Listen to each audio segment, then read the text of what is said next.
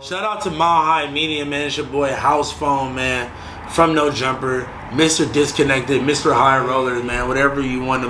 Mr. VS1's hanging off my neck. Mr.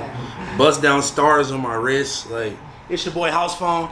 I got like 10 other things I gotta go do. I appreciate y'all, man. Shout out to motherfucking Denver. Shout out to Denver to LA. Y'all know the fucking vibes. Thank y'all. Hell yeah, man. Make sure y'all hit that like button. Hit the like, comment, subscribe, man. Yep. Shout out to my niggas, man. Let's fucking go.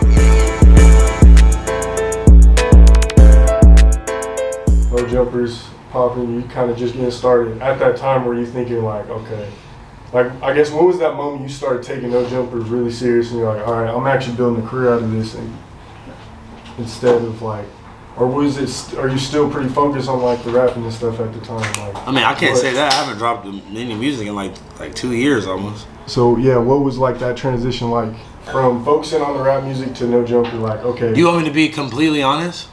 Yeah. It's the fact that most of these rap niggas be broke as fuck. They'll be lit for a couple months and fall off, and then like you never hear from them, even at the biggest level. So I'm like, what about all the niggas that were like in the middle?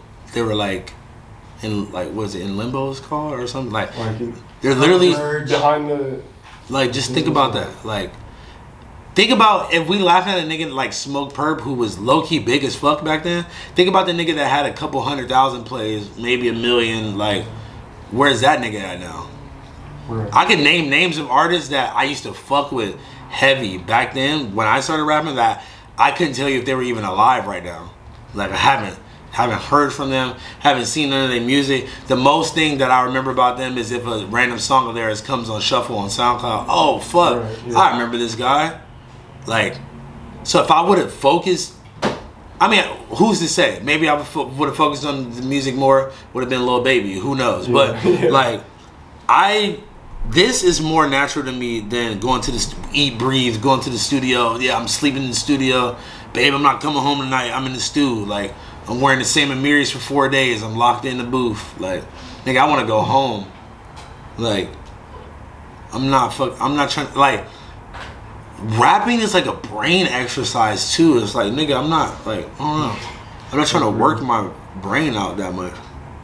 Damn, that's weird. So, do you feel like blogs? That's how, wait. That's how I felt back then. Right. And then I just realized that, like, the podcast shit would make me more money. Like, you know what I really felt that I had put so much work in already with No Jumper, and I was so recognizable from No Jumper that I might as well stay, continue to build it, and like be more involved and make more money from it. Right. I'm like, why would I just leave something that I won't say that I helped build, but like I definitely added aspects to it, you know what I'm saying? I mean, yeah, with like when you think about the most, like, why would I just throw that away, you know? Most popular characters on the show is like obviously Adam, you got now you got AD going crazy, T-Rell, Wazzy, fucking Flocko just started going. Oh man, Flocko.